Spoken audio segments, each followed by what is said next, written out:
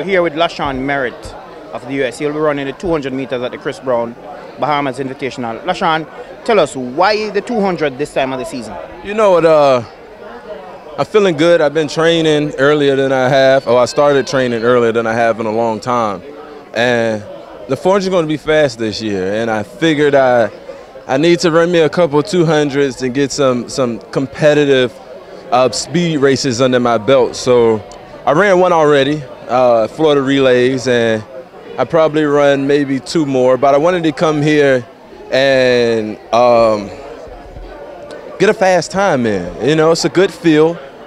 I've been working on some things, and I need some speed up under me.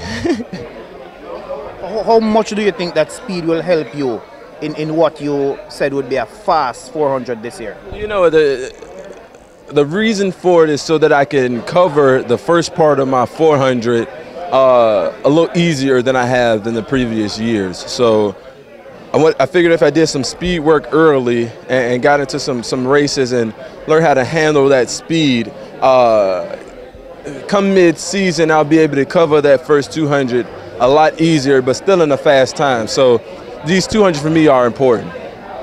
Why do you believe the 400 will be fast though, and how fast do you think it's going to be? You know what, this year's going to be fast. I only say it's going to be fast because a lot of people ran fast last year, and when you run fast, mentally it lets you know that you have it in your body.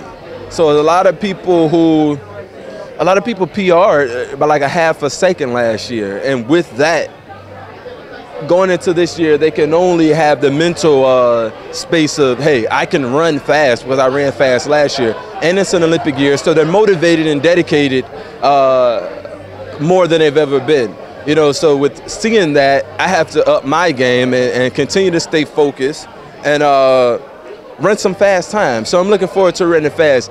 Time-wise, you know, I don't know. I think you may see more 43s this year than you've seen in a couple years. Does that mean we can look for people outside of the top 8 in Beijing last year or the top 3 to challenge seriously or to take one of those medals from someone who would have gotten one in Beijing? You know, I don't know. You know, I never count anybody out. You know, Olympic year, everybody's going to bring it. You have some guys who may step up from the 200 to the 400. You may have some guys who've been running the 400 and this is their outbreak year, and they may run 44 low, 43 seconds. You never know. You know, for me, I'm training thinking that the whole final gonna run 43. So if the whole final run 43, I gotta run a lot faster than 43 high. You know, so just mentally, my mental space is, hey, we need to train, buckle down, and get ready to run fast this year.